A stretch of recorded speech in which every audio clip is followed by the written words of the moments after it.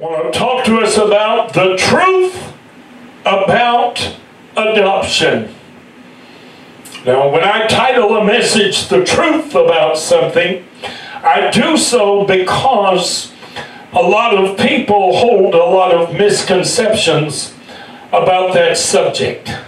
I'm not saying I'm the only person that knows the truth, but I'm helping you to understand the truth about it, okay? Amen. The truth about adoption. Romans chapter 8, beginning at verse 14, reading simply through verse 17. The King James text today reads, "For as many as are led by the Spirit of God, they are the sons of God. For ye have not received the spirit of bondage again to fear, but ye have received the Spirit of adoption, whereby we cry, Abba, Father. The Spirit itself beareth witness with our spirit that we are the children of God. And if children, then heirs, heirs of God, and joint heirs with Christ. If so be that we suffer with him, that we may be also glorified together." Amen. Romans 8, 14 through 17. The truth about adoption. If you'll bow your heads with me one more moment. King Jesus, we love you, Lord, and we thank you for the presence of the Lord as we sing the songs, the great songs of the church today. We have blessed assurance that Jesus is ours. And Master, today we also celebrate the faithfulness of our God. Hallelujah.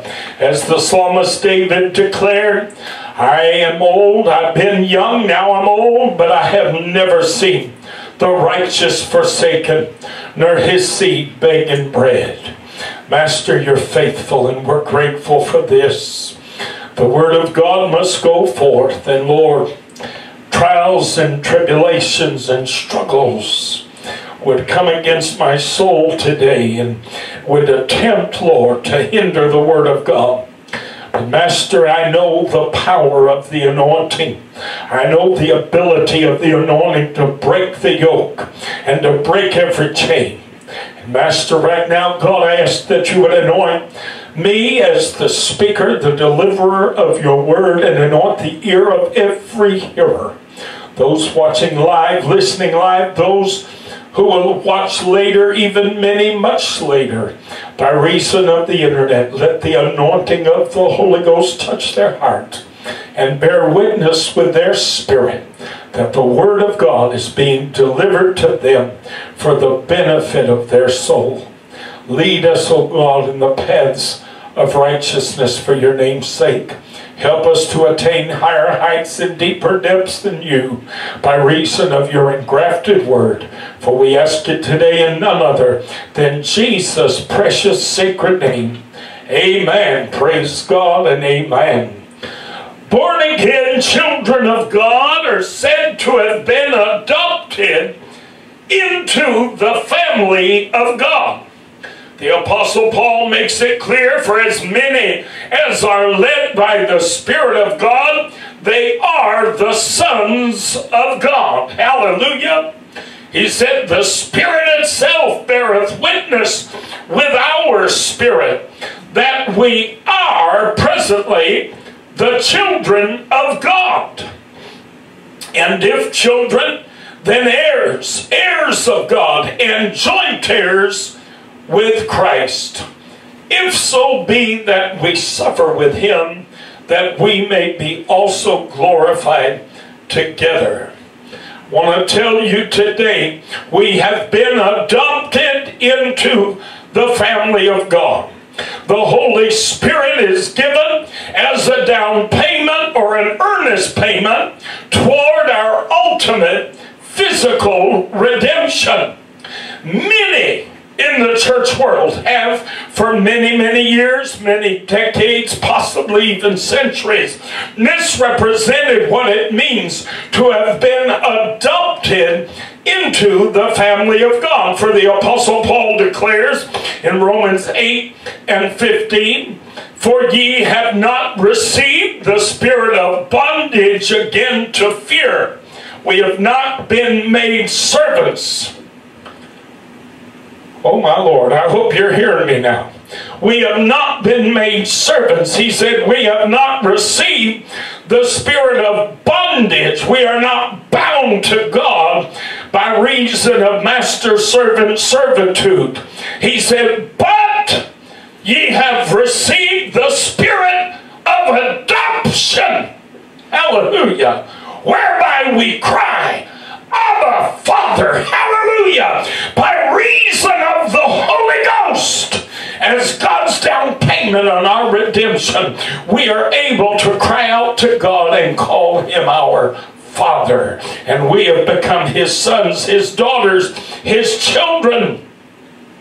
In Ephesians 1:13 and 14, the Word of God tells us, "In whom ye also trusted, after that ye heard the word of truth, the gospel of your salvation, in whom also after that ye believed, ye were sealed with that Holy Spirit of promise, which is the earnest," meaning down payment, "of our inheritance, until the redemption of the purchased possession, unto the praise of his glory."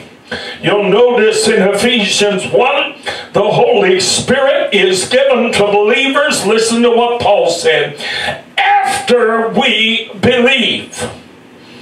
My Baptist friends will try to tell you that the Holy Ghost is given you when you believe. No, no, no. That's not the truth. Paul said to those he found on the coast of Ephesus, "Have ye received the Holy Ghost since ye believed?"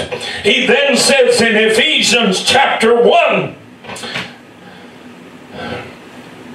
and verse 13, "In whom ye also trusted," speaking of Jesus, "after that ye heard the word of truth, the gospel of your salvation, in whom also after that ye believed, ye were sealed with the Holy Spirit of promise." So the Holy Ghost is a transaction that takes place after we have believed the gospel. My Lord, have mercy. The Holy Spirit is given to believers after we believe, as an earnest payment or a down payment on a promised transaction which is yet to come. The day is coming in the which the Lord will make good on his promise, and he will retrieve his purchased possession. What is that purchased possession? His adopted family. Until that time, some things have changed in us. Some things have changed for us. And listen to me now, children. While other things have not changed at all. We must yet live in a sinful world. We must yet live captive to a flesh and blood body which subjects us to sin and failure, weaknesses and faults. We look forward to the day when our redemption is complete and we are no longer bound by the constraints of a flesh and blood mortal existence. In 2 Corinthians chapter 5 verses 4 and 5, the Apostle Paul writes, "For we that are in this tabernacle, or in this flesh and blood body, do groan, being burdened, not for that we would be unclothed." In other words, he said, we don't simply want to put off our body. He said, "But clothed upon, that mortality might be swallowed up of life. In other words, he says, we're not simply going to put off our body and our body no longer will exist and we no longer have any use for our body. He said, no. He said, rather that we be changed, that our body be changed, so that we be clothed in a different manner and in a different way, rather than in flesh and blood, that we might be clothed with a spiritual existence and a spiritual body. Listen, the Apostle Paul says that mortality might be swallowed up of life. Now he that hath wrought us for the selfsame thing is God, who also hath given us the earnest of the Spirit. So once again, he makes reference to the Holy Ghost being given as a down payment, as it were, on our ultimate redemption. Now, until the divine transaction is complete, and the purchased possession is retrieved or redeemed by the purchaser, that being the Lord Jesus Christ himself, we are in a constant cycle of spiritual struggle as our spiritual man strives to reign supreme and our body resists being subject to our spirit. Do you know what I'm talking about? Am I the only one that goes through that? In my spirit, I want to live right, I want to talk right, I want to act right and do right, and yet my body says, oh, no, I'm not going to let you make the rules. I'm going to do things the way I want to do things. And every once in a while, your mouth runs off. Every once in a while, you do something you ought not to have done. Every once in a while, you say something you ought not to have said, because our spirit and our flesh are constantly in a struggle. When this body is finally one day put off, this struggle for us will be ended. Hallelujah. See, that's the struggle we know today. Excuse me, but that is not a struggle that we're going to have to deal with forever.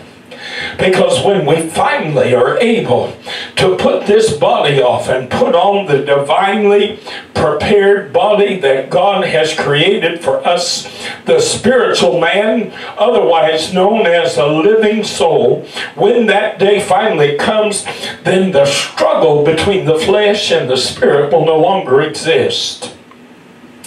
In 1 Corinthians chapter 15, verses 50 through 55, the Apostle Paul writes, now this I say, brethren, that flesh and blood cannot inherit the kingdom of God, neither doth corruption inherit incorruption.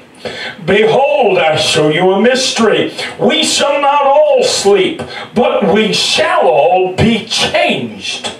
In a moment, in the twinkling of an eye, at the last trump, for the trumpet shall sound, and the dead shall be raised incorruptible, and we shall be changed.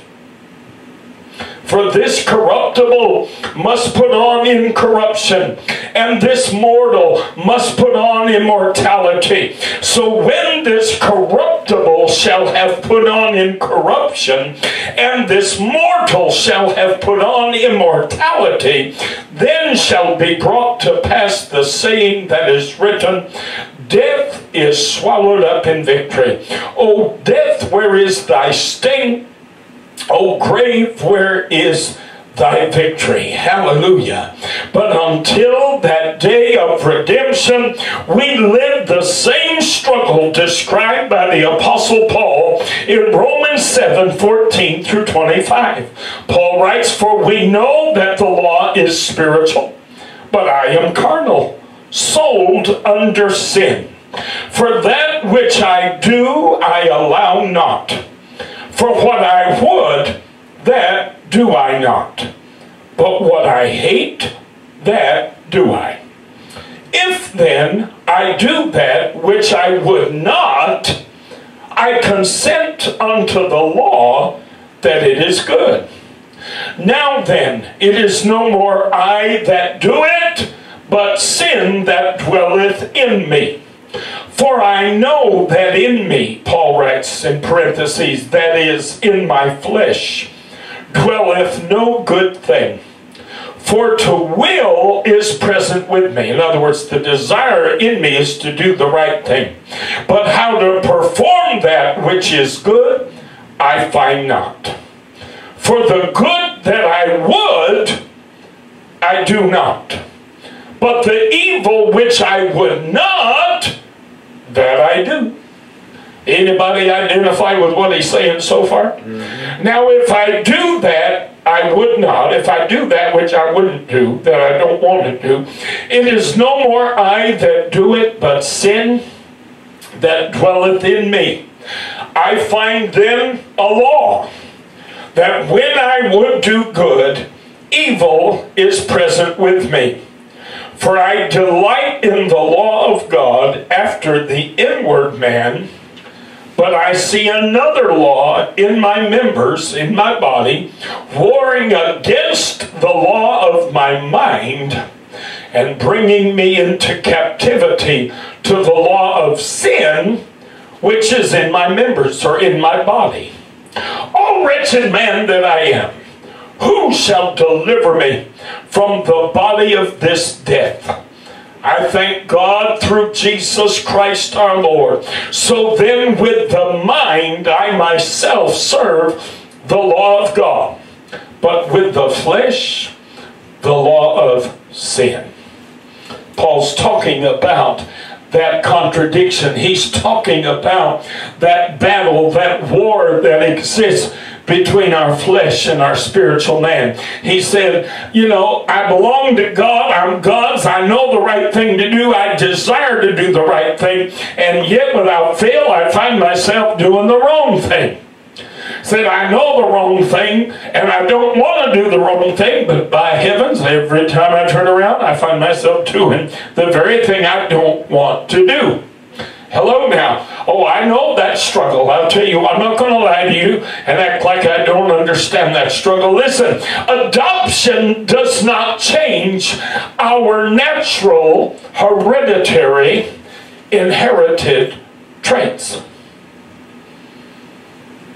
When a child is adopted, there are many things he's going to bring with him that come from his natural parents. It don't matter who's adopted him. It don't matter how good they are, how kind they are, how sweet they are, how healthy they are, how pure they are, how wonderful their bloodline is. If that child is from a family where mental health issues, for instance, might be prominent, that child may inherit some of those things.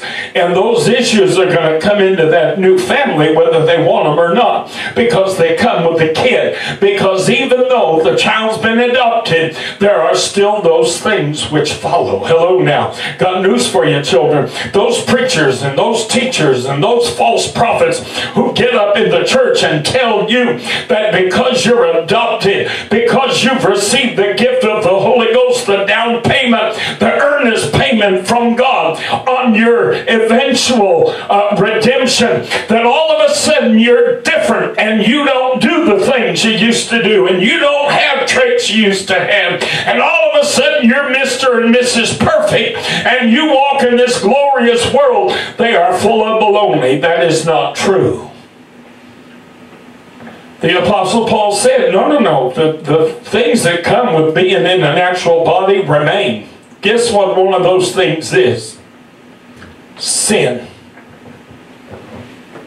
Am I telling the truth? Mm-hmm.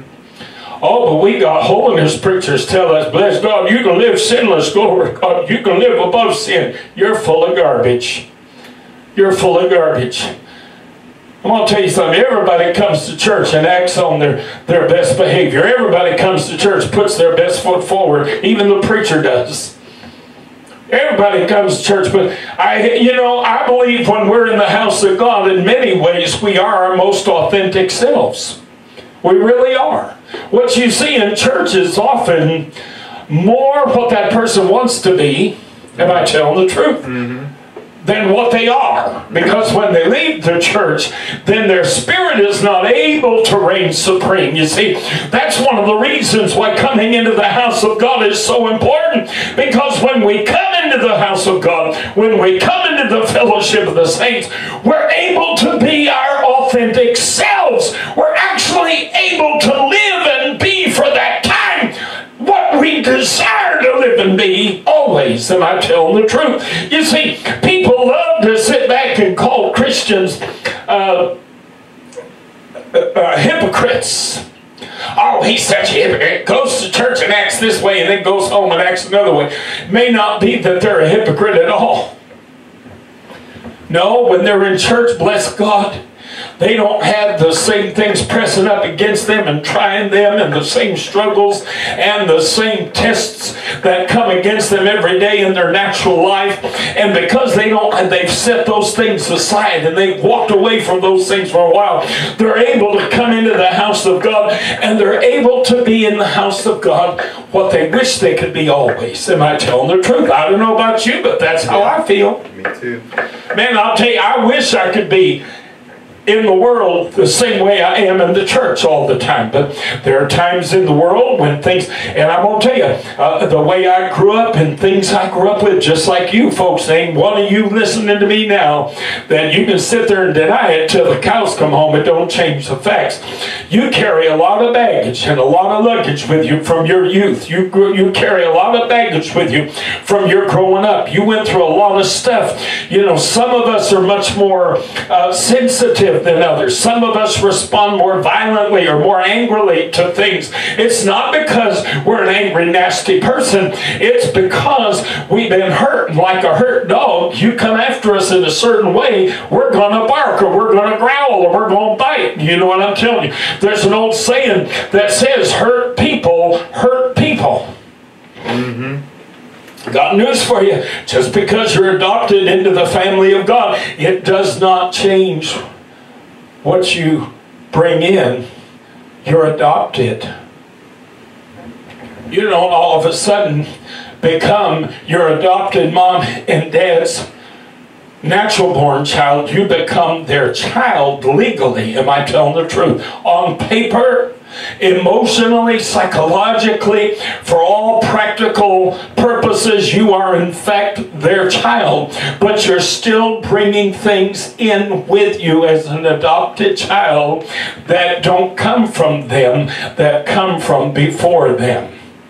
Oh my Lord, do you hear what I'm telling you now? So adoption does not change hereditary or inherited traits. It changes our status. It changes our relationship.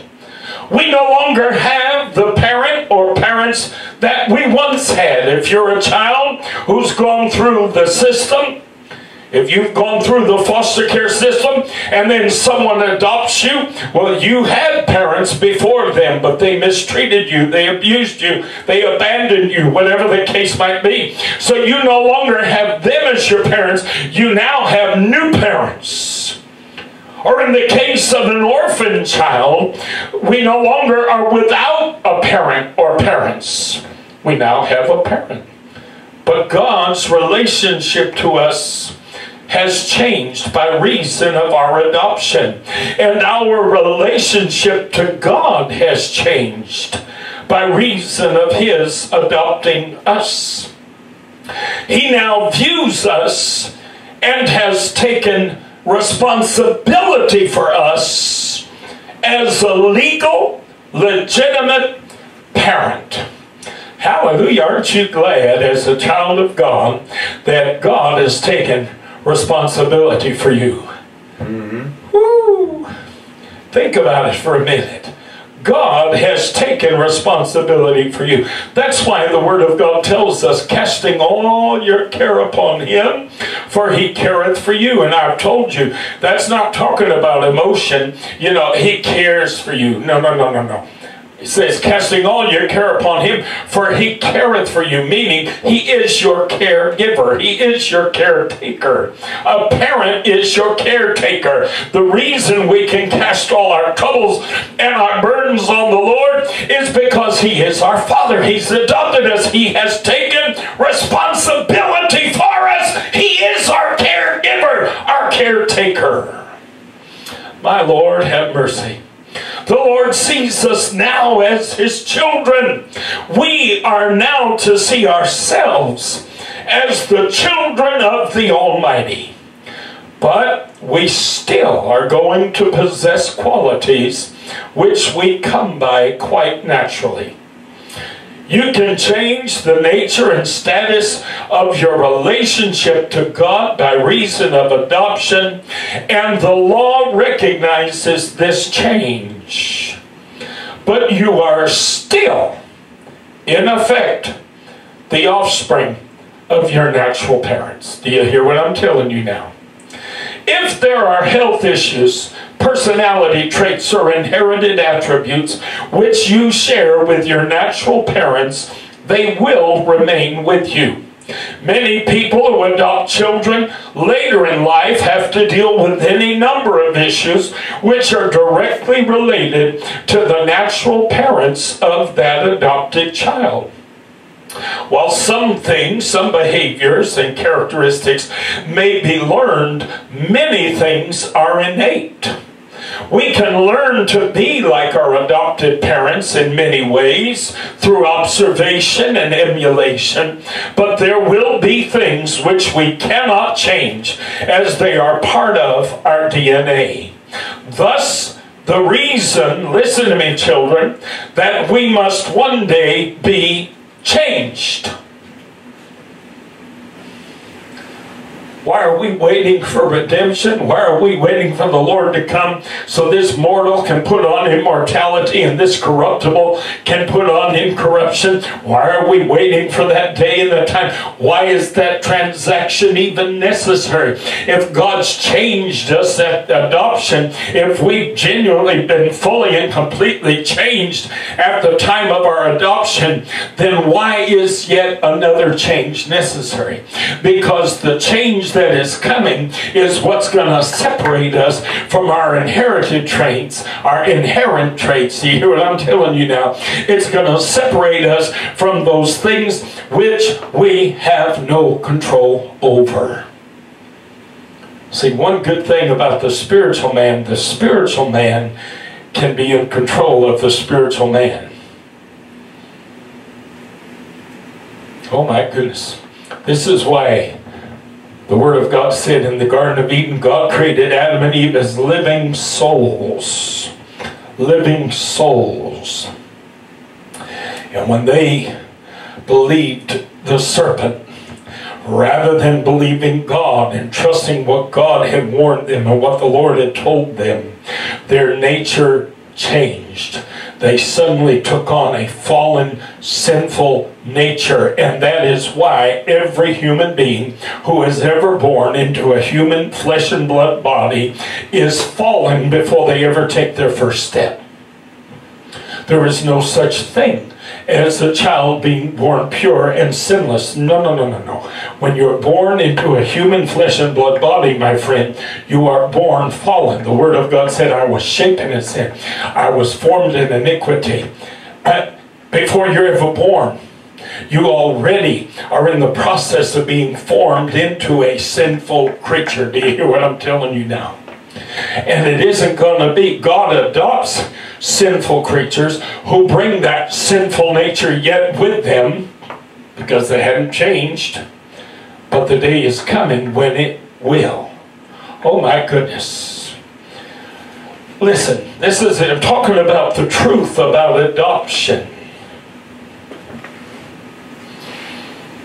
While we are adopted, one day we shall become, listen to me children, adapted. I'm going to repeat that. Listen carefully. While today we are adopted, on that bright and cloudless morning, as the old hymn says, when the dead in Christ shall rise, we shall be adapted, changed. We shall be like Him. We shall be adapted to His nature. Hallelujah. This is one adoption, listen to me now, that will one day end in adaptation. Hallelujah. We're adopted today with the promise that we will wind up looking like our adopted daddy. We will wind up acting like our adopted daddy. We will one day wind up being just like our adopted daddy. Oh, hallelujah! And there will be nothing that comes from mom or dad that's coming with us. Glory to God, because flesh and blood cannot inherit the kingdom of heaven. Woo! Glory! Think about it for a minute. How exciting is that? God says, I've adopted you, and I'm giving you the Holy Ghost as a down payment on that adoption. Oh, but listen, here's how this adoption works. The day is coming when you're going to go from adoption to adaption, hallelujah, to adaptation. There's a day coming when you're no longer going to be my child in spirit, but a child of the world in the flesh. No, the day is coming when I'm going to take that flesh and I'm going to change it, and you're going to be a walking, living soul as Adam and Eve were in the Garden of Eden, and you'll be adapted into my likeness. You'll be like me. Oh, hallelujah. So our adopted daddy is going to become our legitimate daddy. Oh my goodness, who can do this but God? Hallelujah. Who can do this but God? Oh, I want to tell you today, children, the Word of God tells us in Romans 8, same chapter as our primary text. Go down a few verses to verses 19 through 23. The Apostle Paul writes, for the earnest expectation of the creature, meaning the creation, waiteth for the manifestation of the sons of God. For the creature or the creation was made subject to vanity, not willingly, but by reason of Him who hath subjected the same in hope. Because the creature or the creation itself also shall be delivered from the bondage of corruption into the glorious liberty of the children of God. For we know that the whole creation groaneth and travaileth in pain together until now. And not only they, but ourselves also, which have the first fruits of the Spirit, even we ourselves groan within ourselves. Listen to the terminology. Waiting for the adoption, to wit, the redemption of our body. So Paul's saying the adoption is going to be made complete when our body has been changed. But we will not merely be adopted as one adopts in this world, but we will literally be changed and caused to become the literal sons and daughters of God. And we shall be like Him. Hallelujah. What does the Word of God say concerning Adam and Eve? And God created man, what? In His own image. When you look at human beings today and you say, oh, that person is made in the image of God. No, they're not. No, they're not. Their spiritual man is not their flesh and blood man. Their flesh and blood man is the byproduct of Adam's fall. Don't you blame God for that. Don't you blame God for some sicko who's born with mental issues because of his parentage, and he runs around molesting and raping and murdering and killing. Don't you blame God for that. That's not God's image. Don't you ever try to make that into God's image. That doesn't have nothing to do with God. That is strictly the byproduct of fallen man. Do you hear what I'm telling you now? No, the Word of God said men are made after, listen, the way Paul worded, he said, after the similitude of God. Meaning what? Similar to, not the same. similar to. How is that? Man is made a spiritual being. We have a life that goes beyond our body. We have a spirit. What is God? God is a spirit. Hello now. God created Adam and Eve. How? He made them. The Word of God said God breathed into Adam's nostrils and Adam became a living soul.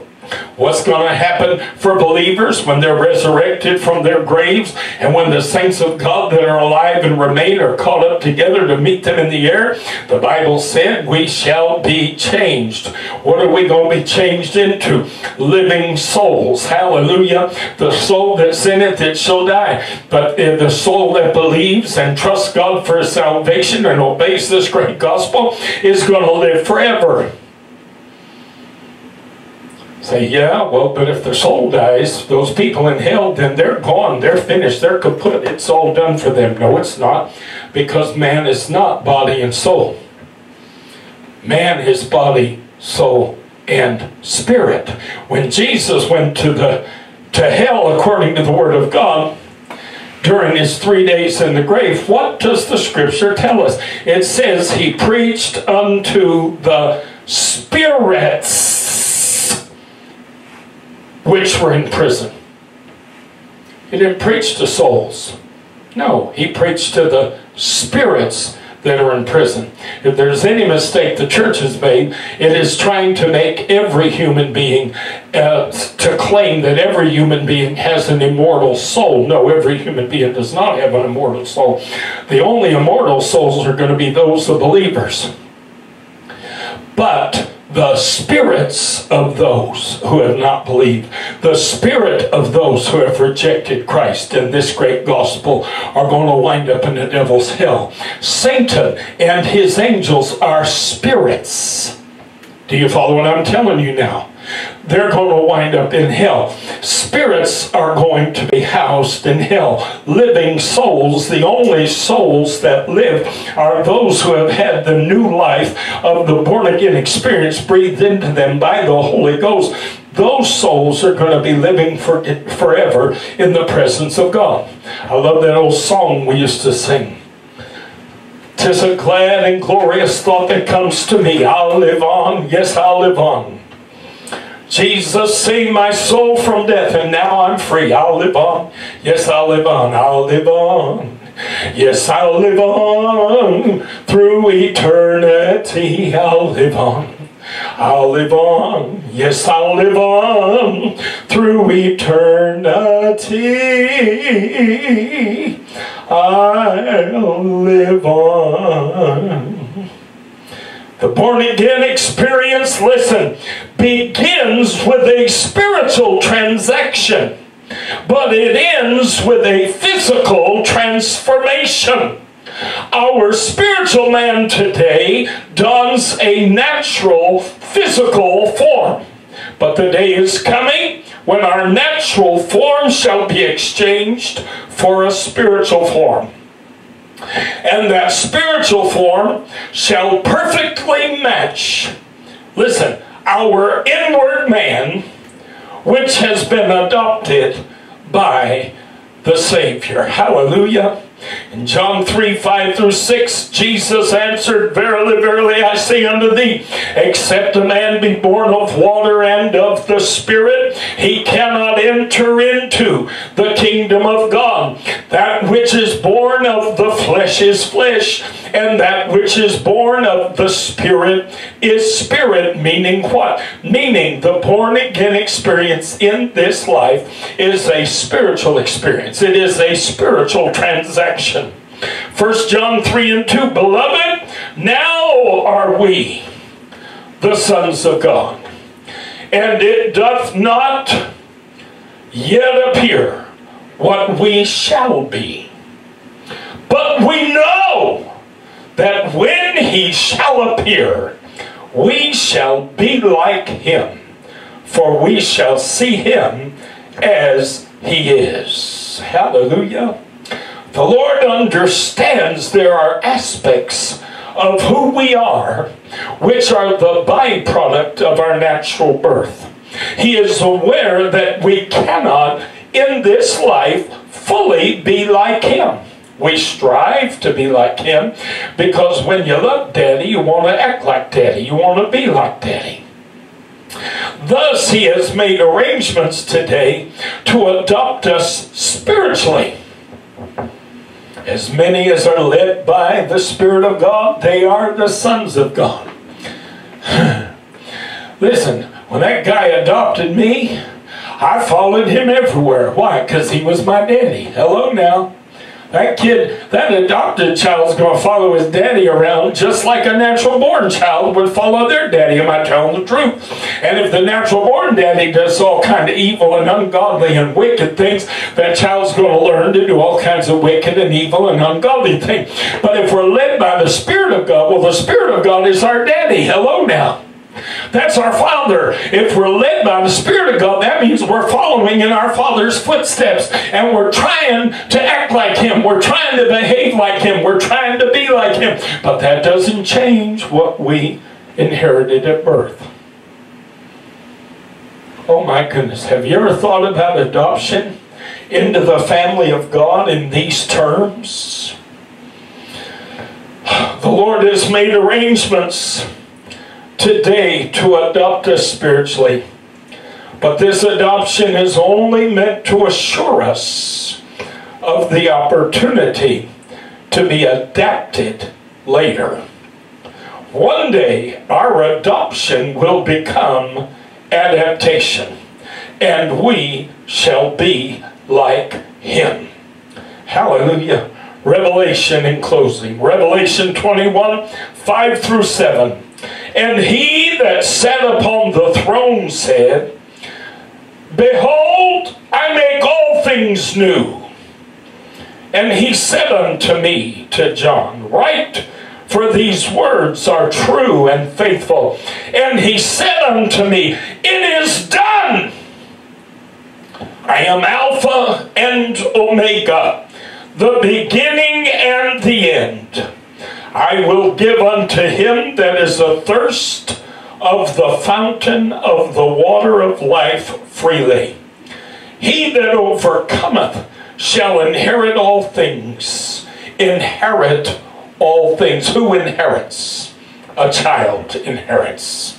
And I will be his God, and he shall be my son. Hallelujah. Praise the name of the Lord. Oh, I want to tell you today, children, the truth about adoption is simple. We're adopted by God into his family in this life, but that doesn't change a lot of things that we carry with us. But God has promised one day that our adoption will become adaptation. And he's going to change us so that we legitimately, literally become once again the sons and daughters and children of God. And the only way that's possible is for us to become like him. For us to become, God made man in his own image, and he made Adam what? A living soul. We will become living souls. Hallelujah. We will become a soul that will live forever in the presence of God, and as such we will be his children, and he will be our God. Hallelujah. That's the truth about adoption. Praise the name of the Lord. Would you stand with me this afternoon? Praise